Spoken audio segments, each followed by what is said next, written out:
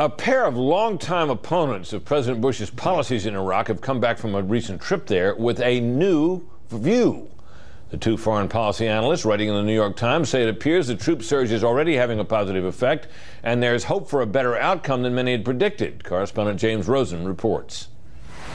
The date was April 19th, and not even half the troops President Bush had ordered sent to Iraq as part of his so-called surge had reached the Baghdad theater. But Senate Majority Leader Harry Reid was already pronouncing the surge a failure. It's what the president knows, that this war is lost, and that the surge is not accomplishing anything. But today, with all the envisioned troops now in place, a pair of left-of-center foreign policy analysts, one a former NSC official under President Clinton, and both freshly returned from an 8-day trip to Iraq, are painting a starkly different portrait. In a New York Times op-ed entitled "A War We Just Might Win," the Brookings Institution's Michael O'Hanlon and Kenneth Pollock argue the surge is working. Iraq is still very violent, but maybe a one-third reduction in the fatality rate among civilians since the winter. That's a pretty substantial amount of progress in 6 or 7 months.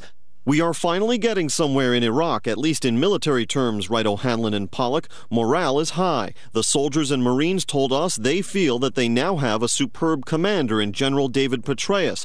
They are confident in his strategy, they see real results, and they feel now they have the numbers needed to make a real difference. Another surprise, they add, was how well the coalition's new embedded provincial reconstruction teams are working. A new emphasis on microloans and small-scale projects was having some success.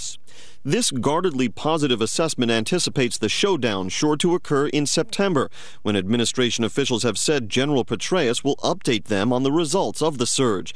The Petraeus report, perhaps regardless of its contents, will provide another occasion for the Democratic-controlled Congress to advocate publicly for and attempt to legislate the withdrawal of U.S. forces from Iraq. What makes O'Hanlon's and Pollock's assessment especially potent in the current political stew is the fact that both have previously been sharply critical of the White House's conduct of the war. I was one of those people saying you got to take this seriously. This Rumsfeldian notion of being able to go in quickly and not worry about the aftermath, which Vice President Cheney and others also reaffirmed, was never responsible planning, and I think it was frankly verging on incompetence. This afternoon, Senator Reid's view of the realities on the ground in Iraq appeared unchanged by the O'Hanlon-Pollock analysis. Neither the present nor the future seem particularly bright for the Iraqis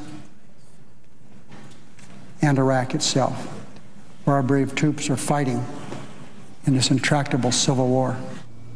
Where O'Hanlon and Pollock remain most critical is in their view of the Iraqi government, which the analysts accuse of, quote, dawdling instead of forging ahead with national reconciliation. Britt. James, of course, O'Hanlon and Pollock both certified Democrats, like Harry Reid. Left of center, indeed. All right. Thank you, James.